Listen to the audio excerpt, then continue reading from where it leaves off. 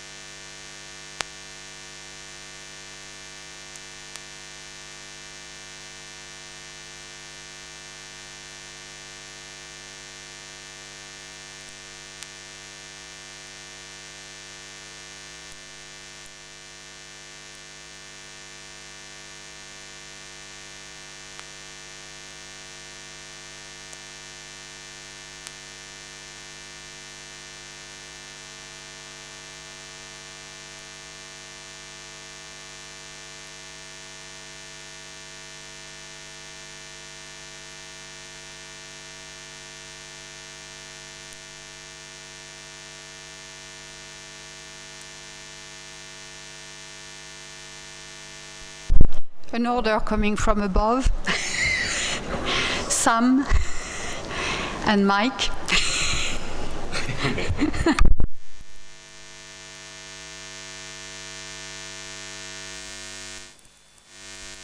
Okay, we're going to start. Thank you very much for being here. I hope that you will engage with us in the discussion. This open forum is about the OECD, what it does, but not only, it's also to engage with different stakeholders, people we do not always know in our meetings, on something which is the reverse of the fragmentation issue. We called it the economics of an open internet.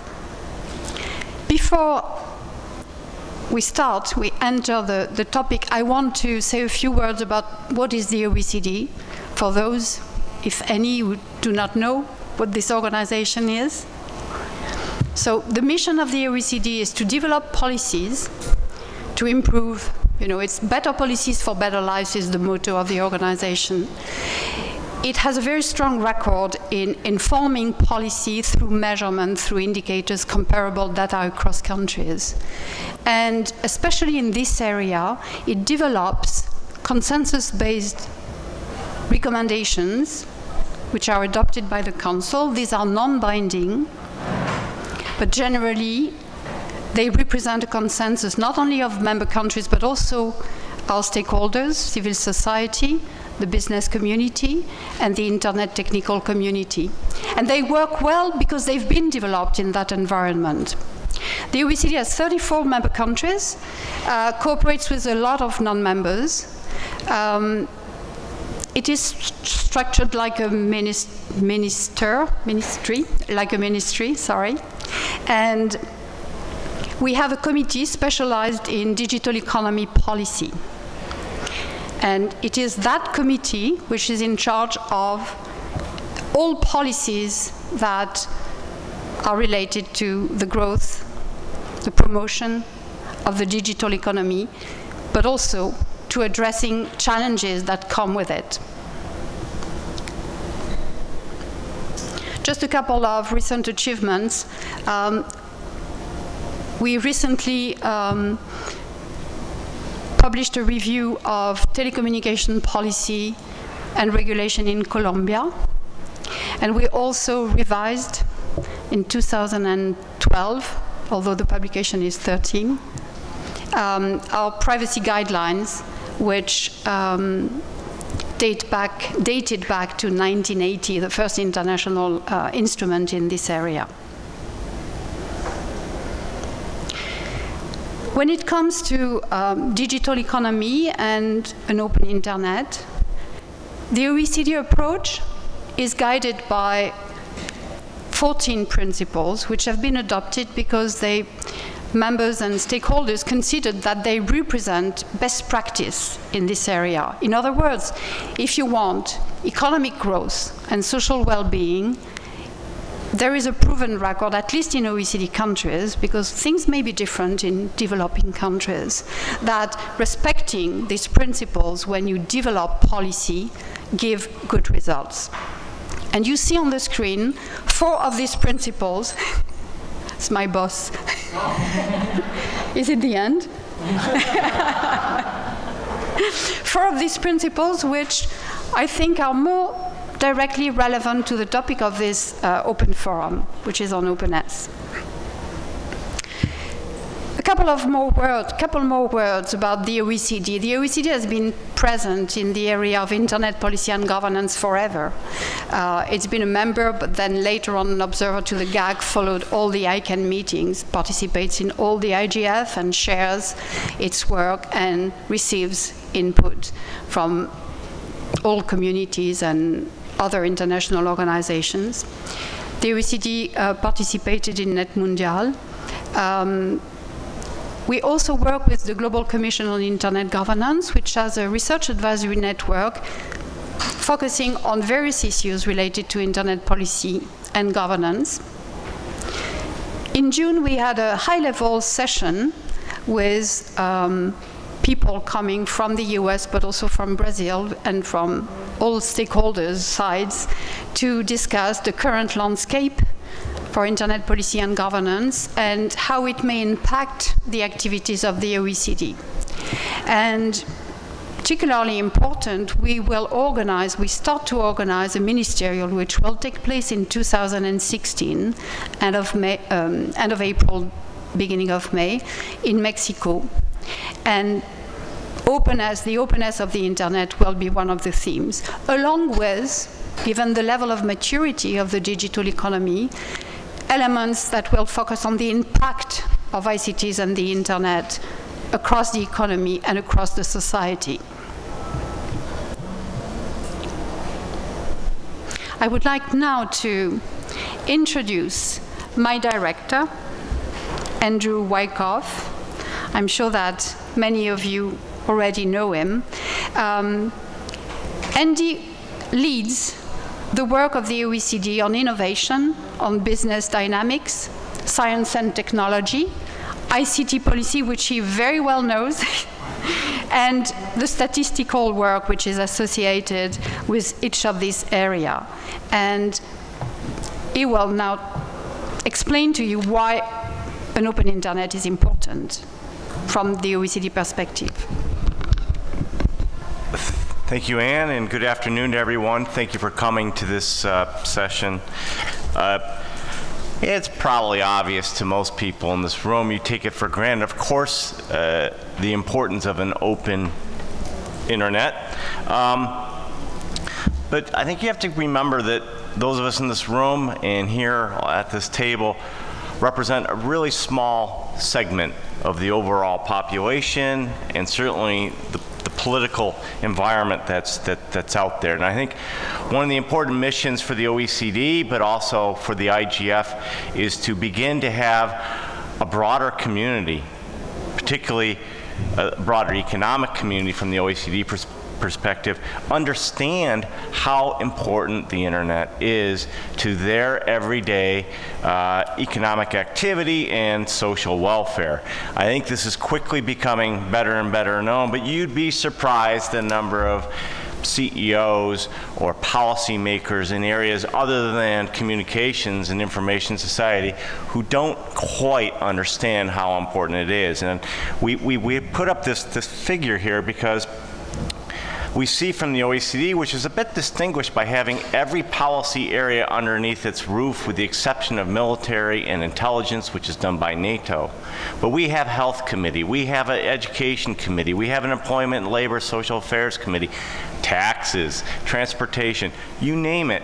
And as you go to these different committees, we begin to increasingly see ICT issues are rising up on their agenda. Let me just mention some of the areas we've done work in recently, and usually it's a partnership between the directorate that I manage with Ann and other colleagues here and these other parts of the OECD. One is on information communication technologies for the environment, particularly smart infrastructure moving this area. We've done work on public sector information and how important it is to get that into the public domain. We've done work ongoing at the moment on health, wellness, and aging, particularly a G7 mandate we have to harness big data and its use to discover and treat dementia, Alzheimer's in particular. We're working actively with the Education Directorate on information communication technologies in the areas of education, and particularly MOOCs, of course, with driverless cars, with that transportation group, and last but not least, everyone's favorite part, the tax collectors, who are worried, understandably, I think, that there are aggressive tax management techniques underway by some multinationals in particular to erode the profits they generate in one area and shift them to other low tax areas. Actually, this is done legally. It's just that the rules don't understand companies that are based on intangibles, intangible assets. They're more rooted in a tangible world of factories and machinery and products that you can touch and go out the front door. So it's with this in mind that I would just underscore the incredible importance of the openness of the internet, because it affects every part of the economy and society. So that's why we're eager to undertake work in this area. And I just want to lay out a bit of a conceptual framework for you, partly because we want your feedback and comment and input on what's missing. What are areas you think we should strengthen? What are areas we should avoid? I want to start off by saying, and Ann and I have had this discussion for a couple decades, economics should not be thought of narrowly just market transactions. It has a very broad interpretation at the OECD. It does mean businesses, markets, and observed economic activity. And we do like indicators, some of which are showing their age, things like GDP. Or productivity gains. But we interpret economics broadly to also mean social welfare, which tends to be a little bit harder to measure now and then, but there are concepts like what we call consumer surplus, which I'm happy to unpack, but maybe more broadly, innovation, and what's frequently said in this community, permissionless innovation, which is something that we are ardently behind, because we see that as the driver of economies. And this is hard to measure, but not impossible. And the second area I'd like to talk about is assessing the impact of an open versus a closed internet. Now, analytically, this is relatively easy in some ways. Those of us who have my hairstyle can remember an era before the internet existed and what that was like, and the costs that were incurred by a lack of interoperability. I remember termination rates, no peering, no convergence or bundling, no over-the-top providers, and no productivity boost that we saw in the latter half of the 90s, in the early part of the 2000s. And we can look at events like cables being cut, or countries electing to shut down the internet, and get a proxy of what openness costs with this kind of binary open or closed. But analytically, that's not a good proxy, we don't think. Because the most likely future path of the internet will be a partial or selective fragmentation, is our best guess. In fact, some of the actions that cause fragmentation to occur, like protecting even children online or limiting span, most would consider a good outcome, but are analytically one source of friction, possibly. It's for this reason that we prefer the concept of the economics of an open internet to fragmentation, because the latter gives more of a negative connotation that may not be fully justified. Let me just conclude by saying that as we look at the challenges to an open internet, I'm drawing 4 large categories. The first would be a challenge to the internet architecture itself, and these mean interoperable, or the lack of interoperable protocols. The second are public policy challenges, where policymakers want to reach in and achieve a policy goal that may result in some challenge to the open internet. These could be whether sovereignty concerns, human rights concerns, or economic concerns. And then there's the unintended effect of implementing those public policy measures, some of which aren't written in a technical way at all. They're written in a policy perspective, and they need to be interpreted and implemented in a technical way, and this can have unintended effects. Last but not least, the last major category that we're thinking about is private sector conduct itself. Some of this lack of openness may be due to economic incentives by these players, particularly businesses, who want to make profits, want to return value to their shareholders, and a lot of competition isn't always useful for doing that. And so they like, in some cases, to have a niche which is their own, and this may lead to a lack of complete openness. With that, let me end and let Anne turn to the next speaker. Well, thank you very much, Andy, for this overall presentation of why at the OECD we believe that an open internet is good. Although, as you mentioned, sometimes some kind of what people call fragmentation may be also beneficial at different levels. I would like now to ask Pablo Marquez to take the floor. Pablo is the Executive Director of the Commission for Communications Regulation of Colombia. And Pablo, I would like to ask you, and I will ask the same question to the other members of the panel, what is most important in keeping the internet open from your perspective, government and telecom regulator in Colombia? Thank you. So thank you, Anne, and thank you, Andy, for the invitation to be in this panel. And we appreciate a lot the efforts that the OECD has put in studying and commenting the regulations of Colombia. You just mentioned the review that you just conducted in Colombian regulations, telecom regulations specifically, that has been very, very valuable for the Colombian government. So I think there is I wanted first to address that the mandate of the regulator of Colombia is basically to promote competition and investment, having always in mind that our end or goal is to promote consumer welfare. So in that sense, basically we have just set a set of regulations that are aimed to preserve the openness of internet, but also the competitive neutrality that is required in order to have a lot of competition between contents, a lot of competitions between the different layers of the internet, but mostly the most or guarantee that consumers get the most from the internet. So as you just mentioned, I'm going to try to use this. So Colombia has had some sort of a relationship that is just starting with the OECD. We started the accession process thanks to the invitation that the OECD made last year, and we have produced a several set of recommendations. And some of the issues that regarding the internet were covered in the telecommunications review and in the innovation policy review.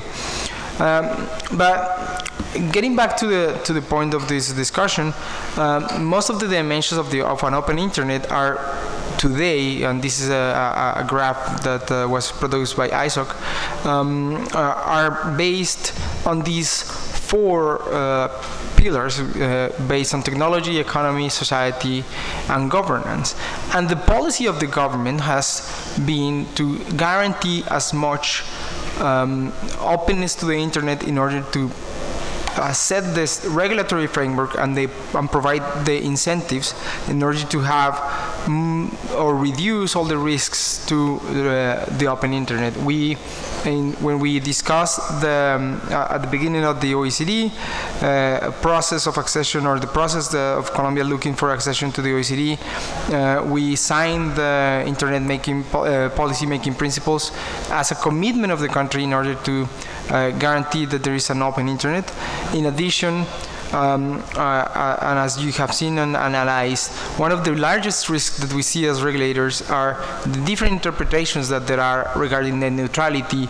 The government through and the Congress through law mandated that we as regulators should determine a set of rules regarding net neutrality, and these rules that were passed in 2011 are not different from the rules that the other countries in Latin America and in different jurisdictions have passed regarding net neutrality. So basically we develop 5 principles based on non-discrimination, free choice, the transparency of different policies, and the free access of information, and of course the quality of services that should be granted to internet services providers to users. But in addition, the government has had another set of policies. So one of the very latest ones that is trying to eliminate all the linguistic barriers that may risk the access to an open internet. So we develop certain applications that allow people to get access to the internet in their language. Mostly these are indigenous people, which are usually the indigenous from the north and the south of the country, that they speak a language that is completely different from Spanish, that they want to preserve, but that's not a reason not to have access to internet. So the government engaged in this project to grant these indigenous communities the opportunity to access to the internet in the language, and they provided these different services to translate certain web page to their language, and it's been quite successful because it has allowed mostly kids to access both in Spanish, English, and in their own mother language, certain contents on the internet. So basically, the Plan Vive Digital, which is the plan that has developed the government during the year 2010 to 2014, has a second part, and this second part it's based on the development of applications that allow the use of internet to certain and different communities in the country. Colombia is a very diverse country, but it is also a very unequal country where there is a lot of poverty. And one of the challenges that we have is certainly this, to try to shorten the gap between the poor and the rich. And we think with more access to the internet, we will allow a lot of people to get access to the knowledge that some others in the past didn't have. So that's basically it. So we in the government are trying to do as much as we can in order to open internet as much as we can for everyone. First, from a regulatory perspective, setting the right regulations in order to have more competition in the market, but as well from the policy perspective, developing all the products and all the and providing all the incentives in order to have much more access to people in different areas of the country, and making that the linguistic barriers and other barriers such as the poverty barrier and the barriers related to the use of technologies are not seen and don't constitute a limit to the openness of internet. Thank you very much, Pablo, for this. Thank you for highlighting the issue of competition, which is important, but also for mentioning the importance of an access as broad as possible, including to populations which are less favored. I would like now to turn to Emily Taylor. Is that okay? Yeah. No, I'm sorry. Emily, Joe? Okay. I'll turn now to Emily. All right. And I think it will follow nicely on what Pablo said. Emily is an internet governance and policy professional. She has notably impressive experience and expertise in issues that are related to the internationalization of domain names. Emily, I would ask the same question to you, if you would pick a few. What is most important in keeping the internet open?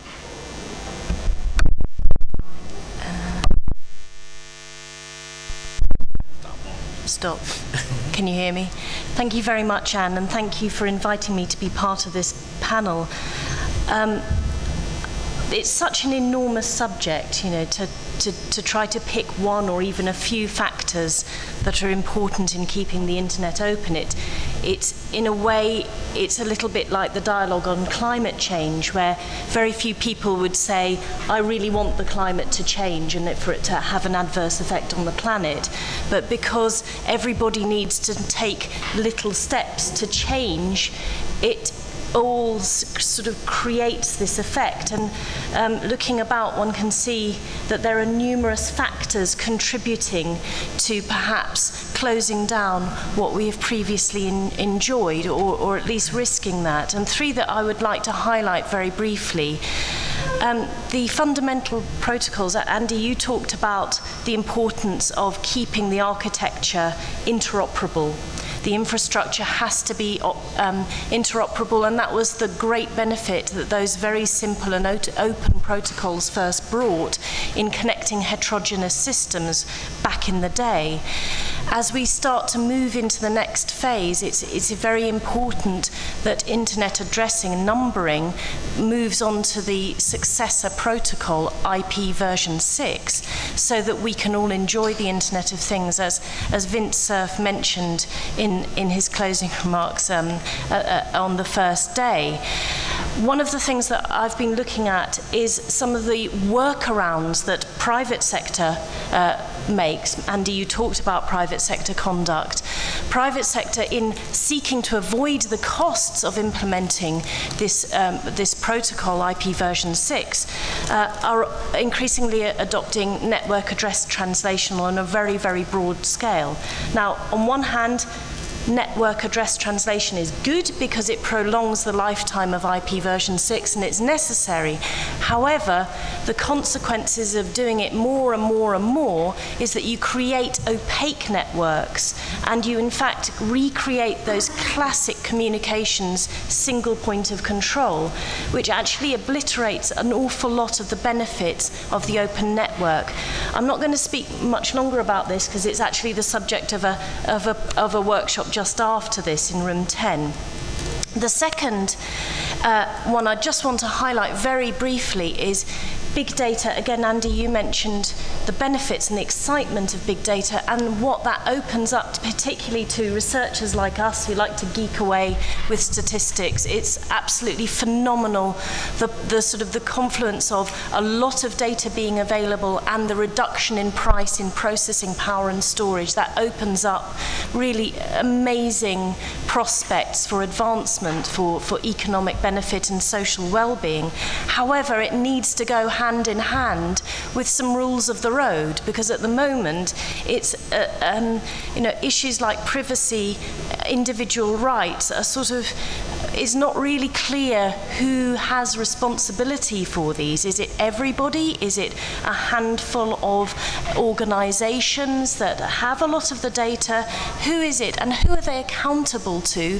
Who do we go to when we feel that our individual rights have been infringed, or if we want to reverse or question what seems to be an arbitrary decision by this increasingly small number of private companies who hold a vast amount of wonderful data on us. Thirdly, as you mentioned very kindly in your opening remarks, multilingualism, and Pablo, I think this goes very well with what you were talking about as linguistic barriers and their impact on access, particularly as we're thinking about who are the next billion, who are the next 2 billion who will go online. For the last few years, I've been working with URID and UNESCO to produce a world report on internationalized domain names deployment. So we think very readily about local language content, and Nellie Cruz, amongst others, mentioned that in the opening ceremony, how important that is, and applications for people in local language content.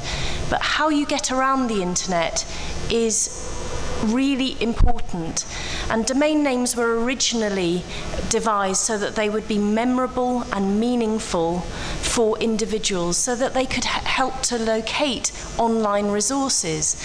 Now, even if you have incredibly sophisticated search, as we're lucky enough to have, I, as a native English speaker, like the other 10% of the world's population who are, have a benefit because I can look at the domain names that come up in the search results, and I have a sort of point of triangulation to see whether I think that's going to be a reputable, trustworthy, credible place to go to in my search. But if you don't read the Latin writing system, if you are Chinese, Korean, if you have different writing systems, Cyrillic, then you don't have that benefit. Internationalized domain names have been available for 10 years, and there are 6 million now registered.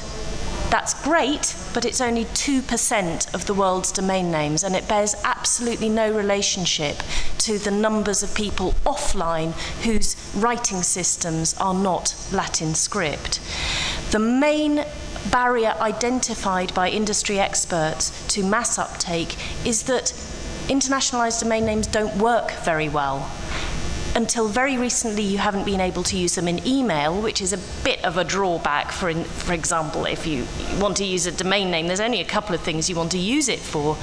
You can't use them at all as your user identifier if you want to open an account with, say, Facebook or Google. You just can't do it. But also, a bit like a stick of rock, if you're English, and that has the writing all the way through and you can snap it. Wherever you snap the internet, you will find the domain name system. And it's important, whether it's in certificates, which have such an important role in security of transactions, whether it's DNS policy data, it's important that internationalized domain names work all the way through the stack. Local language content is burgeoning. People want to be online creating content in their own language, but if they don't have a domain name system that is helpful to them, the risk is that they will increasingly find other means, and that is a risk that we should all be worrying about. Thank you. Emily, thank you very much for pointing to these particular elements which are indeed important, whether it's IPv6 or the big data and the privacy, and perhaps the shift in power that big data may just, enable, and then the multiple languages and the international domain name systems. I would like now to ask Joe Aladef to tell us what he thinks is most important in keeping the internet open. Joe is Vice President for Global Public Policy and Chief Privacy Strategist at Oracle Corporation. Is responsible for coordinating and managing Oracle's international electronic commerce, privacy, and internet-related policy issues. Joe? Thank you, Anne. Not to disappoint Andy, I'm going to use the word ecosystem in my first sentence. The big laughter from the OECD people is I've been at the OECD for roughly 17 years in one capacity or another, and I use ecosystem every day. But when I think of open and I think of the internet, I think of the open ecosystem of the internet. And it goes along a number of different fronts. So I actually have more buckets than Andy's 4 buckets. And I will say that they generated from a document that was developed in APEC, the Asia Pacific Economic Cooperation, called the Digital Prosperity Checklist. And those are what we used to call the 6 I's. They were infrastructure, innovation, investment, information flows, intellectual capital, and integration. Infrastructure was, what is your technology infrastructure, which I won't address because Bill's coming behind me and I would be amateur hour compared to what Bill will say on the issue. But also your regulatory infrastructure, including your policy infrastructure, Those are in your technology infrastructure, obviously. Innovation, how does an economy support innovation? That goes to policy, that goes to education and training, that goes to a number of different issues. Because we can't just think of open internet as, gee, the pathways are open. This is an ecosystem that has to be open to make the internet meaningfully open, because the internet operates within jurisdictions that have policies, practices law. It is impacted by business policies and practices. It is impacted by technological decisions that are made along the way. So we have to look at all of these issues. Similarly with investment. We talk at the IGF about the need to get a stable investment for the IGF. We talk about the cost of an IPv4 to IPv6 transition. You look at startups who are trying to benefit from the open internet, and do they have investment capital available for them? So again, that I is important. Information flows of currency. If data is the currency of the new economy, some people say the oil, but whatever, then the ability to use and manage information is critical. Whether it's in a big data application and you may or may not want to figure out how to secure the, well, you not may or may not, you have to figure out how to secure the information, how to assure its privacy, how to assure its proper usage. Again, that's part of the ecosystem of what open means. Intellectual capital is the ability of the people in terms of technology skills, linguistic skills. Linguistic skills also go down to the names that you can use and the what's in local content, whether you can get to local content, whether your alphabet works in the way you're trying to use content. And finally, integration was the I in which APEC cheated, because that I stands for trade, and we couldn't come up with a better I for trade, but that means trade at the border, across the border, and behind the border.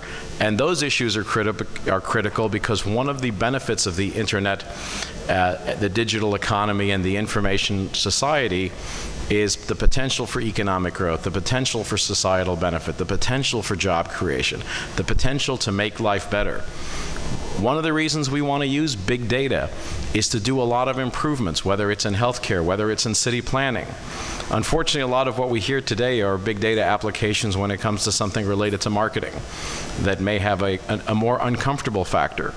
But when you think about how big data can be useful because you find correlations in patient treatment that you wouldn't otherwise know, which is one of the things the OECD work is geared to, those are the kind of things that are important. And to give the OECD credit, one of the forums that put these issues on the map, that put the open internet on the map, was the OECD Ministerial, which took place in Ottawa. It was a transformative event. It laid the groundwork for how we thought about policy on the internet for decades after that. And so these are important issues which we need to discuss and come to terms with, but we need to understand them. And across those 6 I's, we also need to understand that as you affect one, you affect all the others. So if you constrain one, you will constrain the others. They are interdependent. It is a matrix of sorts. So, you know, from a business perspective, the open internet is a place where it has to be open for innovation. Andy talked about permissionless innovation, which we certainly support, although we always add the footnote, that doesn't mean outside the rule of law. Clearly, the concept of being able to support innovation, a variety of business models, a variety of applications. One of the most interesting examples I've ever heard of related to kind of the transformative nature of the open internet, and it doesn't go to any of the social boundings of open, it just goes to the potential, was the Hole in the Wall project in India, where literally someone made a hole in the wall, put a computer through that hole in the wall, didn't have an instruction manual, didn't have anything else, it had access, and people just figured out how to use it. There was no manual, there was just curiosity and innovation at work. And when the internet is not bounded, that works. When the internet is bounded, that fails, because the horizon of the possible becomes impossible. And so the open internet is important because the possibilities right now are substantial. We need to assure the trust, we need to assure the reliability and all those other issues, but the open internet is the base upon which we build. Thank you. Joe, thank you very much for this presentation. I noted the importance of this digital prosperity checklist with the 6 I's, not the 5 I's, but the 6 I's. And I think it's the interrelation, the interdependency among these different elements. I think you're perfectly right to highlight. I would like now to turn to Bill, asking him the same question. Bill is the executive director of Packet Clearing House, which is an international organization responsible for providing operational support and security to critical internet infrastructure, including internet exchange points and the core of the domain name system. So from your perspective, Bill, what is most important in keeping the internet open? Thank you. First, I'd just like to thank Sam and Andy and Anne for 10 years of really beneficial collaboration on bringing quantitative information to inform policymaking and improving norms and public expectations and so forth. As a result of that, we've, I think, really benefited from working together. And we're really happy to have our exchange point efforts highlighted in the last ministerial in Seoul, and we're looking forward to working together on cybersecurity best practices for the next one in Mexico. To turn to the question, I think the thing that interests us most about internet openness is the ability to compete, the ability to be a new market entrant. We look at markets throughout the world and try to figure out what about that market is working, what about that market is not working in the internet. And the markets that don't work well, that are not growing, that are not keeping up with global rates of growth, are the ones where there's a lack of competition and innovation, a lack of ability for people who are dissatisfied with the status quo to enter the market, innovate, and exceed the previous norm. The markets that do better than global average tend to be the ones with lots and lots of small and medium-sized organizations that are all competing to bring new ideas to market, competing to interest new customers, bringing things to market at lower prices that allow a larger base of customers to take advantage of them, to build upon them, and to create new industries. The internet fundamentally is a utility in the same way that roads are a utility. If a business can't do business on the internet in the same way that a business would do business on the roads, you know, putting a product in a truck and sending it to market, that business is not going to be able to thrive.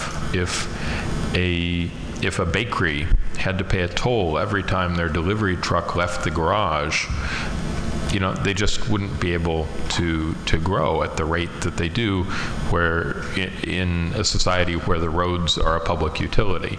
The internet, the point there is not to say that governments should be providing internet for free. That really doesn't work well when it's tried. The point is that governments should be ensuring that there's an environment where the public can provide internet service to itself at as low a cost as possible. And that's what happens when you allow new market entry in a really unconstrained way. You get fast innovation, fast growth. If you look at growth in economies, it doesn't come from big monopoly companies, right? They kind of churn along, they do their thing, they extract as much rent as they can, but basically they're doing the same thing year after year. All the growth comes from little companies, all the new employment comes from little companies, all the innovation comes from new little companies, from kids who get out of school and have a bright idea and a lot of energy. I think that we teach a lot of workshops to regulators and talking about internet regulation. And one of the big points that we try to make is that the simplest distinction you can make from a regulatory point of view between successful economies and unsuccessful economies. In the successful economies, they use class licenses really sparingly, and they avoid individual licenses whenever possible. And in unsuccessful economies, they don't really have class licensing. Everything is an individual license. If you want to innovate, you have to pay up front for the right to do it before you're allowed to try. Right? In a class license, you go, you do your thing. As long as you're obeying the rules of the road, you're free to try. So that makes a huge difference. And the test that we ask people to apply, the sort of intellectual exercise to figure out whether what they're doing is going to work well, is we say, if a kid graduates from high school and decides that they're not satisfied with the service that's provided by, you know, the dominant player in the marketplace, and they want to compete with the dominant player in the marketplace, what roadblocks stand in their way? How many of those roadblocks are regulatory? How many of those roadblocks are taxation-based? How many of those roadblocks are legislation that special cases things in favor of that incumbent? And if they have those kinds of roadblocks in place, they are preventing innovation, and those are under their control. Those are things that the regulator can deal with and can, those are impediments that can be removed from the path of progress. So that's my take on open internet. Thank you very much, Bill, for highlighting lowering barriers to entry as one dimension of openness. I think it's important. We've had quite a varied presentation of issues around the openness of the internet. And now we have 45 minutes for discussion with you, remote participation if there is any, and among the panelists. So let me first ask if anyone in the room wants to ask a question or follow up on what someone said on the panel, or shall I start directly with the speakers? Just a clarification.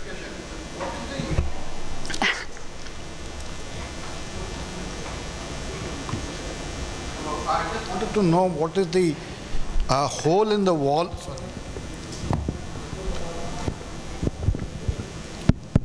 Yeah. Hello. I just wanted to wanted a clarification about the hole in the wall innovation or something that you talked about. Hole in the wall. In India? Yeah, it was someone that did kind of an experiment where there was a wall. They literally carved a hole in the wall, put a computer terminal there with a keyboard and internet access, and just saw what people did with it without giving anyone instruction. And it wasn't people who were necessarily, this was a few years back, so it wasn't people who necessarily had an aptitude already at it. And by trial and error, people started to do things, use it, and innovate. And it was just a question that, left in an unfettered fashion, people will find a way to innovate. One of the best examples is his daughter knows how to use an iPad better his daughter already knew how to use an iPad better at the age of 3 than I did. And that's because she's native to that technology. You know, and these are the kinds of things where I think we see what can happen when you don't bound innovation. We see what can happen when people are free to invent and use things in new and innovative ways. The more you put conditions on their use in advance of them trying something, the more you constrain innovation. That was the purpose of that story. Absolutely. Then you have 3. So sorry, I just want to follow up on that example because it happened something in Colombia that was quite interesting. The Colombian government has a plan to deliver tablets to different regions of Colombia. Some of them are very, very far away from the city centers, and you need to take like 4 or 5 hours through a river, and basically you only have 2G networks or 3G networks there. So they deliver some tablets to these kids, and of course tablets were restricted just to educational material. 4 months later, when they arrived, all tablets were packed with games. Yeah, but what was incredibly interesting is that they never had no one to teach them how to use the internet, because the teachers didn't have enough let's say, yeah, they didn't even know how to use internet. But these kids in 4 months learned how to hack the system that the government has put in order not to allow them to install games. So what's very interesting is that the internet and they just had a 2G or 3G connection, allowed them, just internet allowed them to learn how to hack their own system in order to get what they wanted, which was games. And it was very interesting that it was not an experiment, it just happened. And it just happened out of the development of policies. So what we've seen is that it's a proof that just putting internet there in the hands of someone who has never had the opportunity to have it, it's enough to learn, to give him the tools to learn how to even hack the same system that has a lot of restrictions. So it's a very good example of what has happened, and I thought that was a very close example of with the one you just. I would just add that my story did not condone hacking. Thank you very much. There's a question over there, and I saw one. Okay, 1, 2, 3. The lady in the middle. Or okay, you'll be next. Thank you. Salam Yamoud from Lebanon.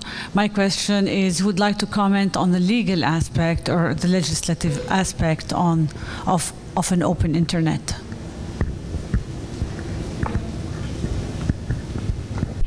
May I ask you to be a little bit more precise in your question when you say legal aspects of the internet? Are you meaning laws on the internet or? Yes.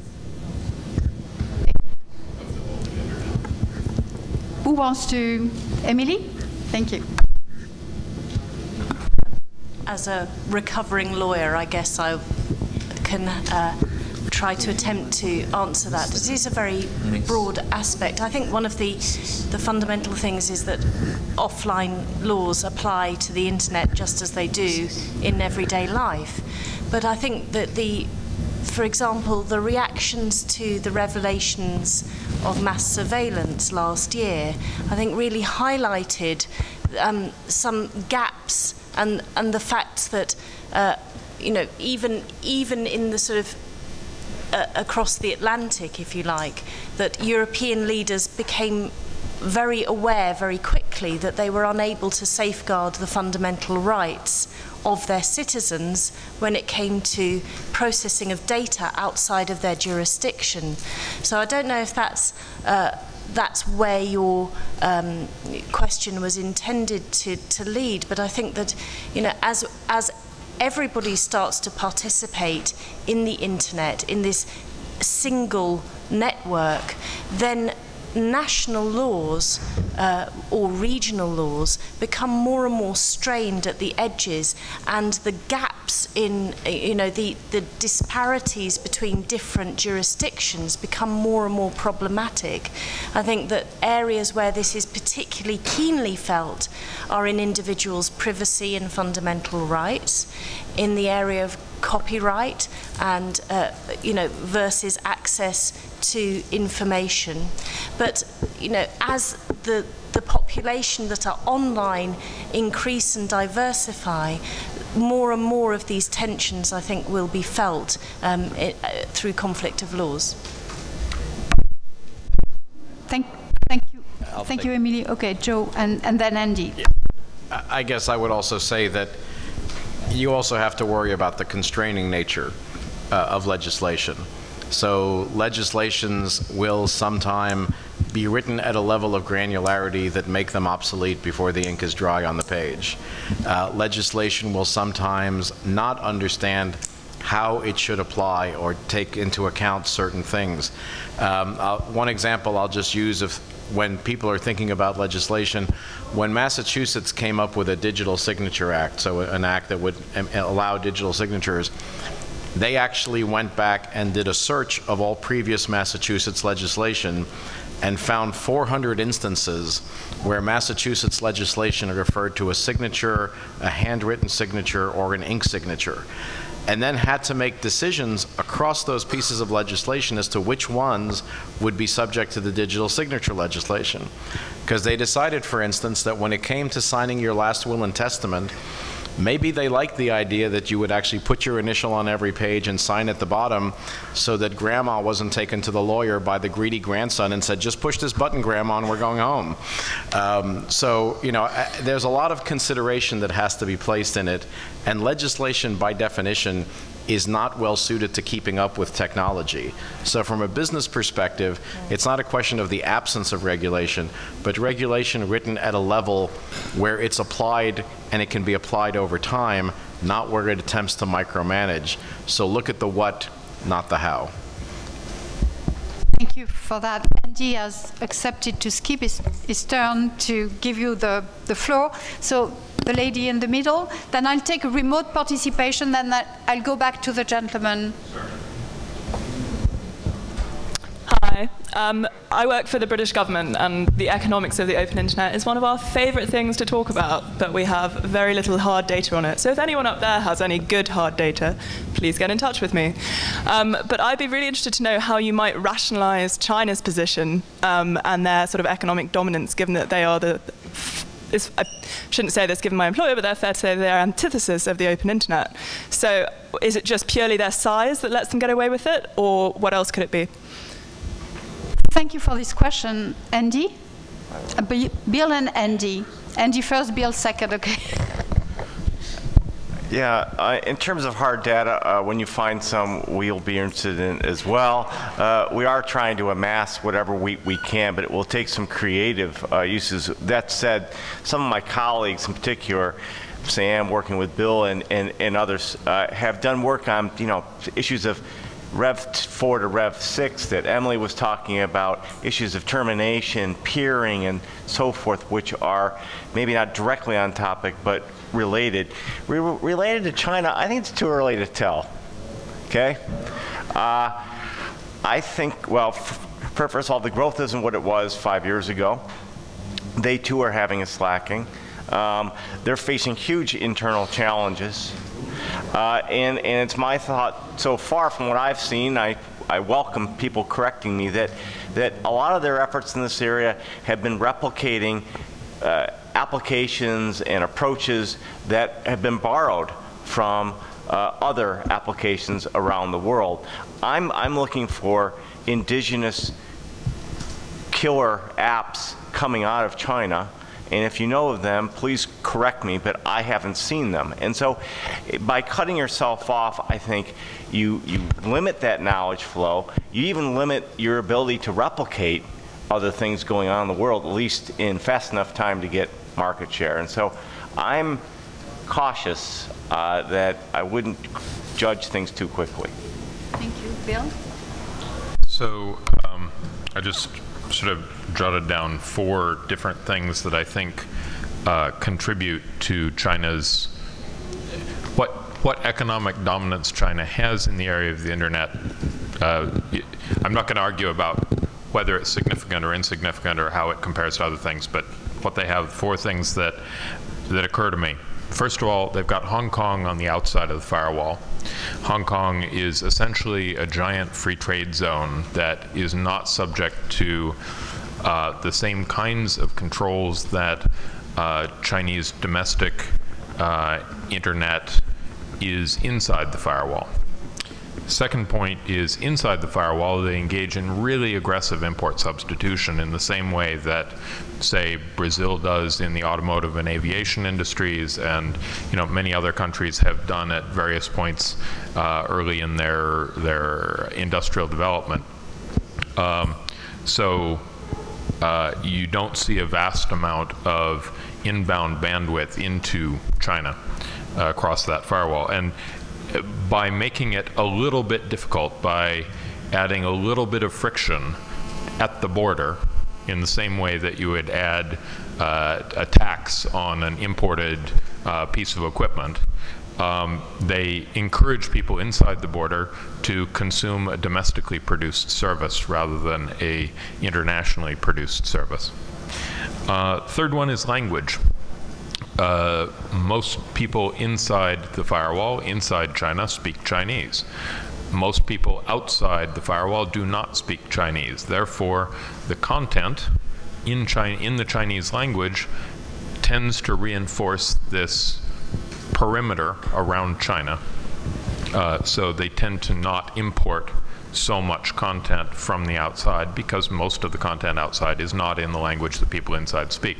This is very different than, for instance, the 10% of the world that speaks English. Compare China with New Zealand. New Zealand is a tiny country, a tiny fraction of the English-speaking world. Most of the content that people in New Zealand are consuming in their own language is produced outside their country. Not only outside their country, but across a huge ocean, at least one of them from them, right?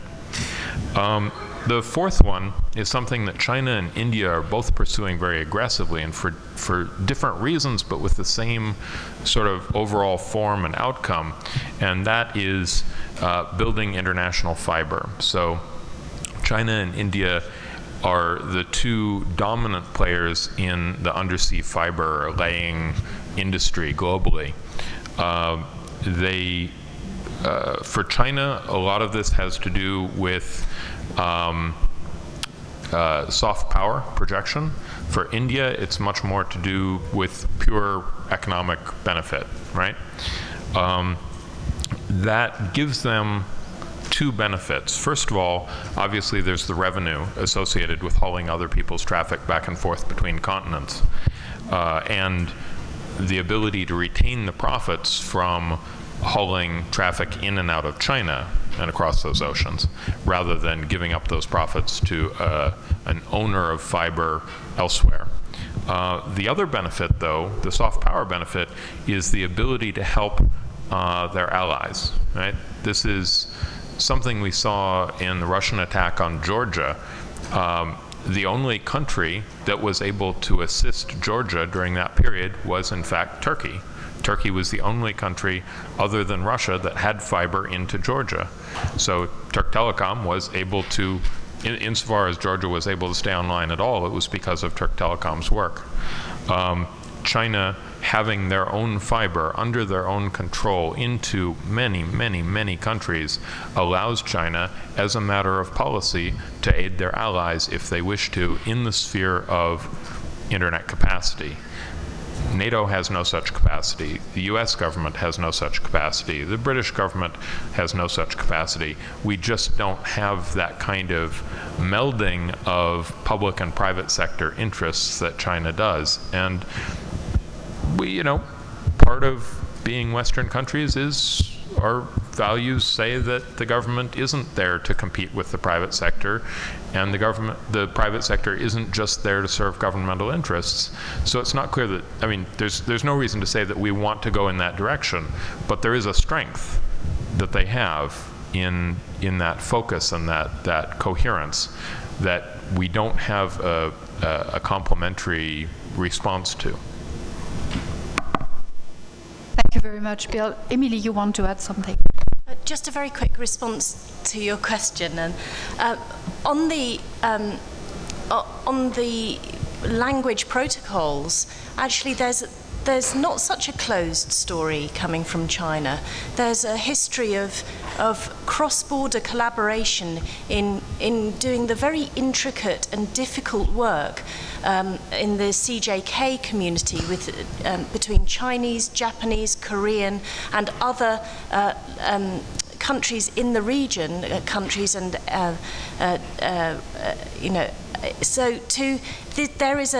so there might well be a closed sort of situation at the application level, but the engineers are busy collaborating away across borders and doing some really wonderful stuff in collaboration with others that advances the protocols and has done for the last decade or so. But another issue is, I think this sort of it's interesting to reflect on where ideology confronts evidence that contradicts it. For example, if you go, well, government keep out of the internet. I was part of a study a couple of years ago on the UK's adoption of IP version 6, and a bunch of us complete dyed-in-the-wool free marketers looked at this issue and looked at who was doing well and who was doing badly. Now, the UK, as you'll be aware, is behind the curve on IPv6 adoption on any measure you care to adopt. not. However, when you look across the world, the uncomfortable fact is that where IPv6 is doing well, the government has a hand in it. Now that is a very uncomfortable finding that the evidence produces, and I think as researchers we have to be able to swallow that and to accept it when the data throws up uncomfortable anomalies that challenge our ideology, and to be able to make policy decisions accordingly. Interesting point. I would like, before I go to three gentlemen, I think, in the room, I would like to take the remote question. Thank you.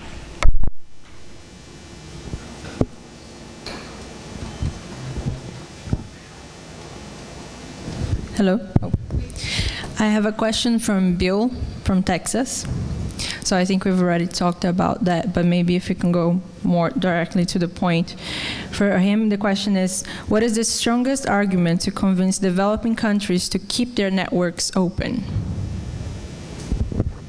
Excellent question from Bill. May I ask Bill, perhaps, to, if you want? Sure, I'll give it a shot. So what's the strongest argument to developing countries to keep their internets open? I think there's this sort of three-way divide that I've observed over the last few years, particularly around the issue of internet governance. And I'm going to paint a caricature picture here. I'm going to say that there is one camp that is the OECD countries. And I'm going to characterize those countries as not just the members of the OECD, but the countries whose governments recognize that the internet is fundamental to their economic success as a country, as a society, whatever, right? That if you get rid of the internet, their economies will be severely degraded. So that's one camp.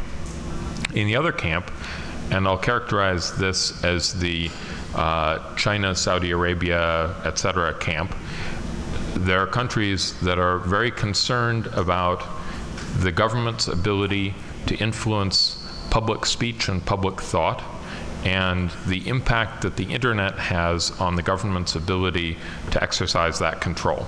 So in this camp, the economic benefits of the internet, yeah, nice, but the social dangers of the internet are far more strongly considered.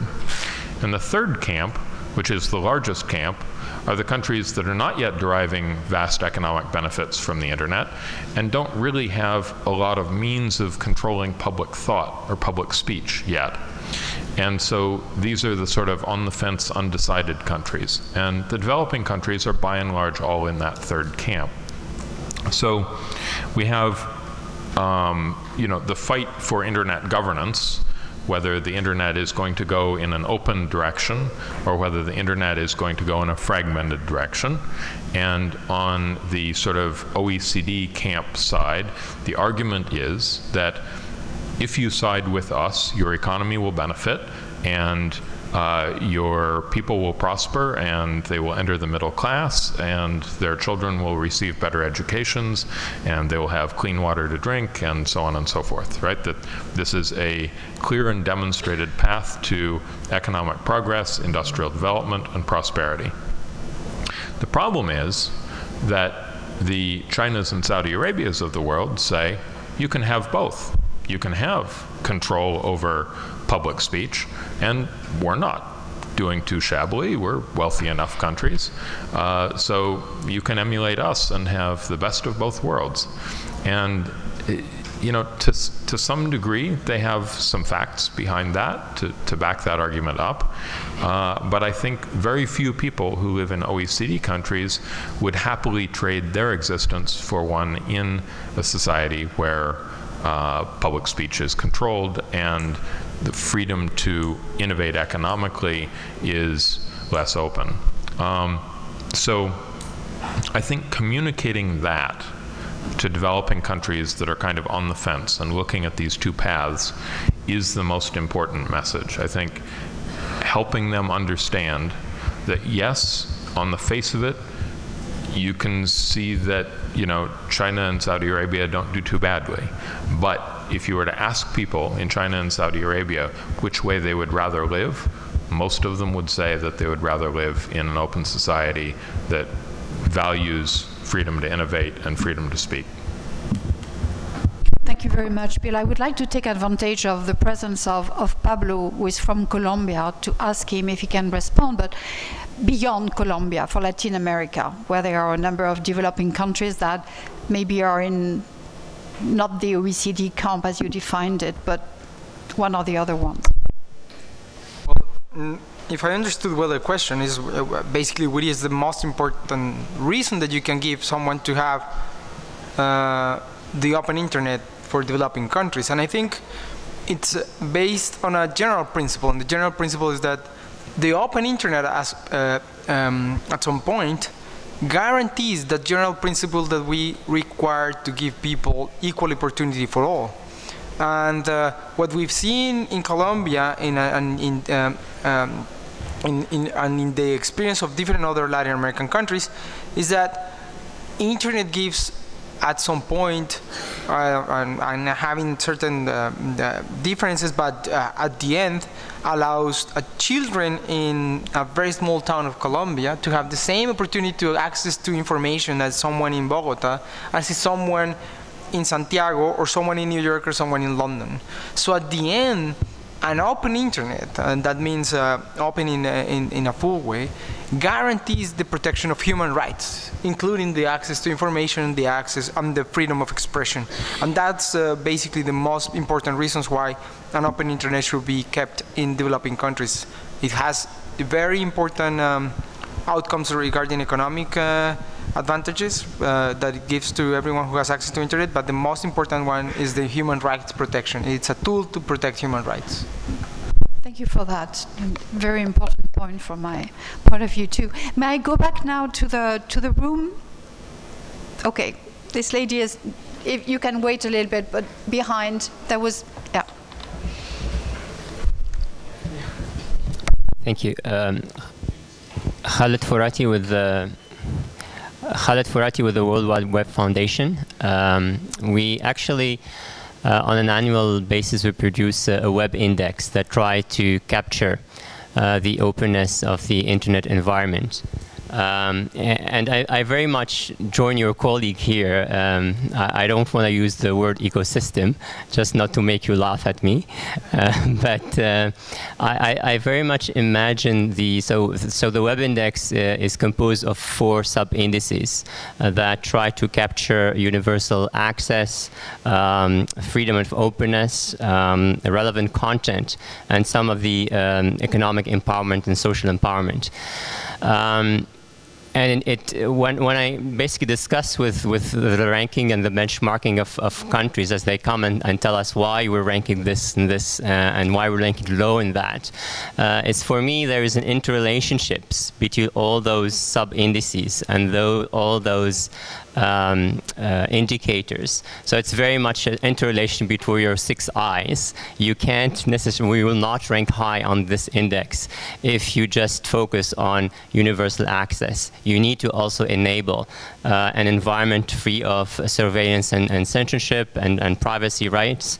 You also need to offer your citizens good content and relevant content that enables development and freedom of information. So I very much join in your thoughts around these interrelationships. Thanks. Thank you very much for this comment. The lady was here. Thank you. Thank you. I'm from Turkey. I would like to ask a question to the gentleman from Colombia. You mentioned that you resolve all the linguistic barriers within the country. Now, if when you translate the language, if the concept is not there, for example, the word information is not exist in another culture, how you resolve this issue? Thank you. Well, these applications that were developed by the government have two, let's say, 2 goals. The first goal is not to just translate. It's basically to produce content in your own language. That's the main goal. But it has a second goal, that is to allow and facilitate access to the information or the free flow of information that is on the internet. And there's where translation works. But basically the main goal is to have the tools in order to teach people how to produce content in their own language, so they keep producing content, but also have the opportunity to access. Of course, there will be always problems of translation, and we have it all the time with the commonly developed languages. Imagine with the indigenous languages that don't even have the level of development that other languages have. But what they are basically doing is making tools to preserve the language, having regard that there are other languages that prevail on the internet. So, but the tool has its own goal, and its most specific goal is to allow them to produce content in their own language. That's their main goal. The other one is accessory, in my point of view, is just allow them to have access to more information. Thank you, Pablo. Mike.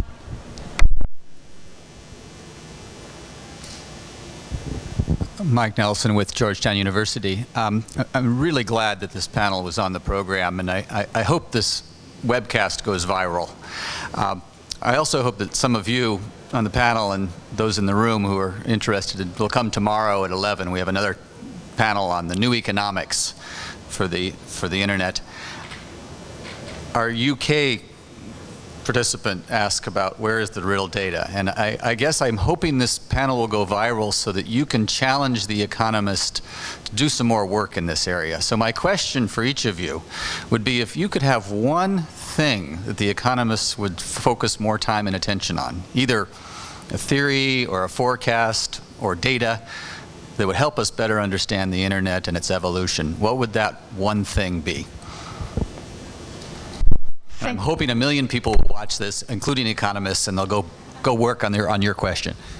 Mike, you stole my question.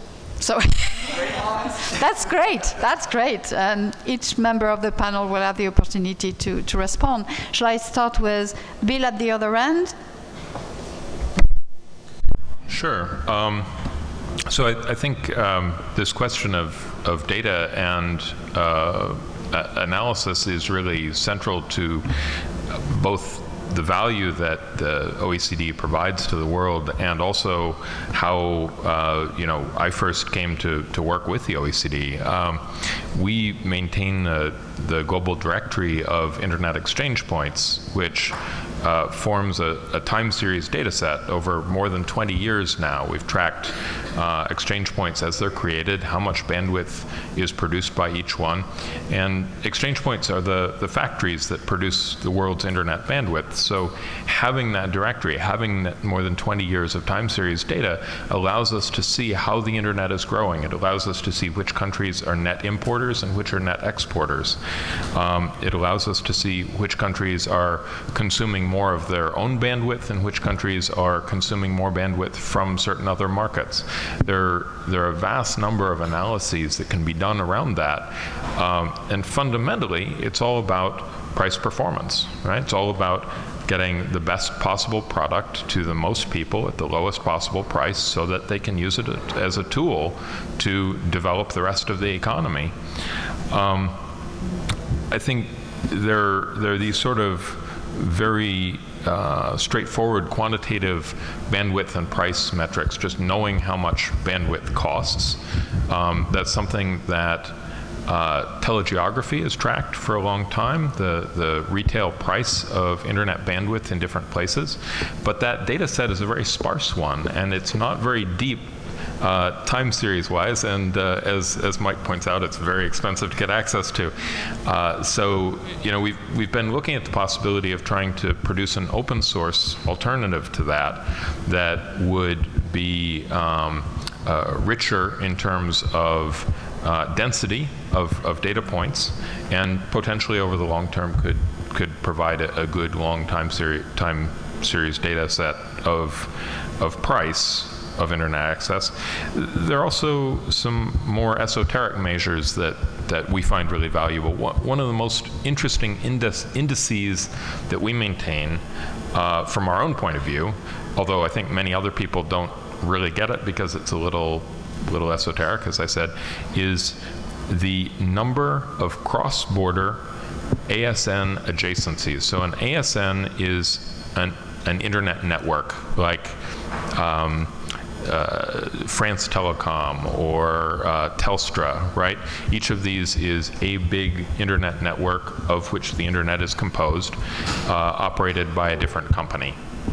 Each of these is uniquely identified. So when two of these networks interconnect, we can see this in the network topology. We can see that there's an adjacency between those two networks. So you can calculate for every country how many cross-border inter-ASN adjacencies there are. How many networks within that country are directly connected to networks outside that country. So for a country like Algeria, you might have exactly one cross-border connection. For the United States, which for its many failings, particularly in the broadband deployment area, still leads in this one metric. The US has about 60,000 cross-border AS adjacencies. And Russia, the UK, a bunch of other countries do very well in that metric as well. And so an interesting thing is how closely that metric correlates with metrics around freedom of the press. You know, the more open a society is, the more likely they are to allow sort of free publication.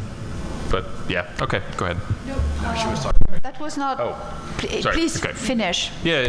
So anyway, that's an analysis that requires a bunch of sort of previous calculations and so forth.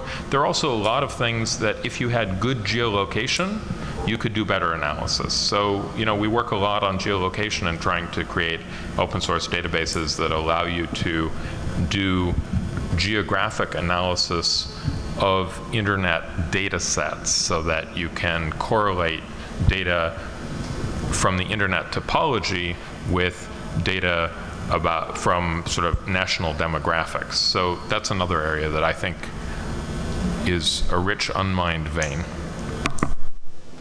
Thanks very much. Really interesting. Joe. Thanks. My answer is less complex.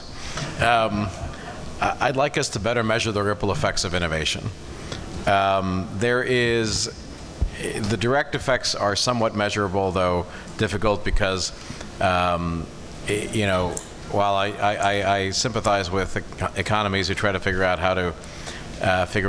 how to tax innovation, innovation doesn't occur in a linear fashion or in one place.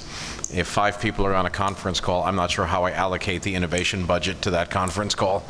But in terms of the ripple effects of innovation, and the ripple effects specifically in ICT investment, I think it was PricewaterhouseCoopers did a study a few years back in India where it was seen that every dollar of investment in ICT yielded $4 of investment in corollary industries. And that's not even then talking about the benefit of the innovation itself. Then you also have the fact that things are used in ways that are never foreseen.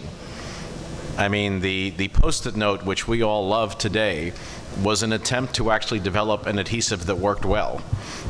It turns out it was an abysmal failure as an adhesive that worked well. And its abysmal failure made a product that probably made a lot more money than any other tape that 3M ever developed.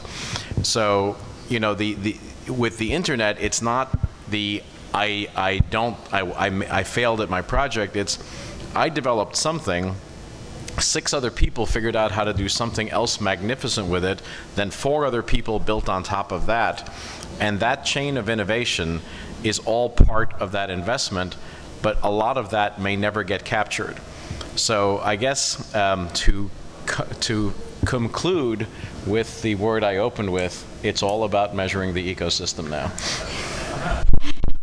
Thank you, Joe. Emily.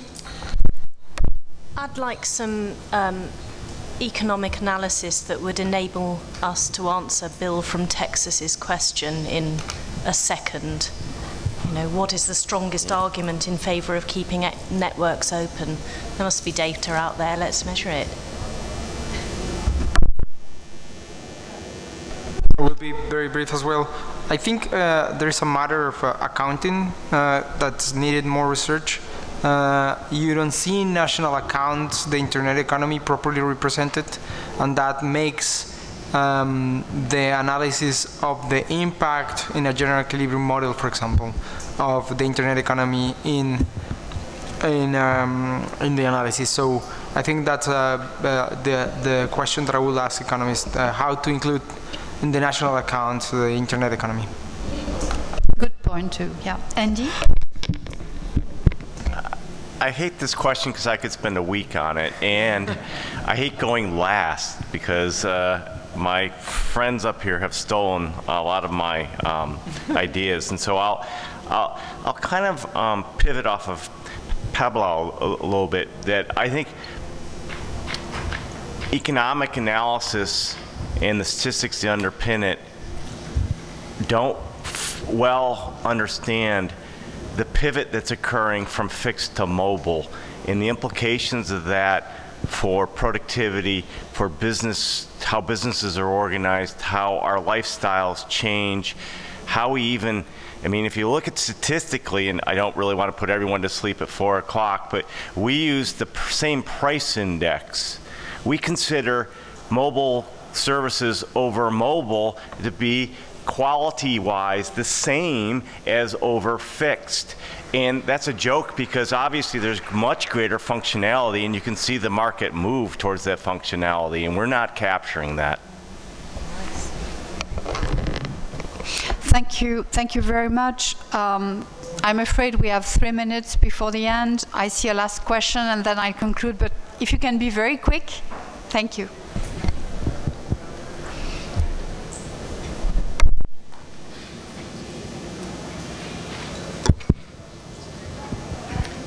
Thank you. I try to be very short. I'm from Russian Association for Electronic Communications. We, for the 3 years, we are making research on the Russian internet economy. And we've seen that, well, it's not surprisingly, but we've seen that probably the most important policy that can government implement is to provide cheap access, both to the internet and both to some sort of devices, mobile and others included. But it's seen only after about 3-4 years, not just right at the start.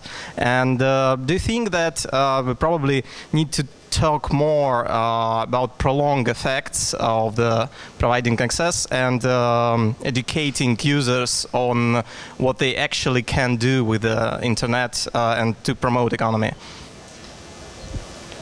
Well, thank you. I'm sorry, we're really out of time, and apologies to the gentleman at the end and to the lady here. We don't have time to take that question, but you can talk to the panelists afterwards.